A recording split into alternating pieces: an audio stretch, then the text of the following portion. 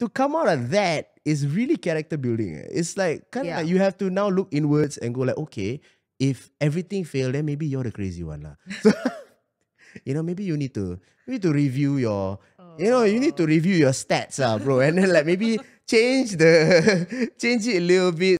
We're in entertainment, we see each other a lot, and I thought that there would be a lot of resentment and hate seeing it, but honestly, man, it was you know how cliche they say, like when you love somebody, let it go.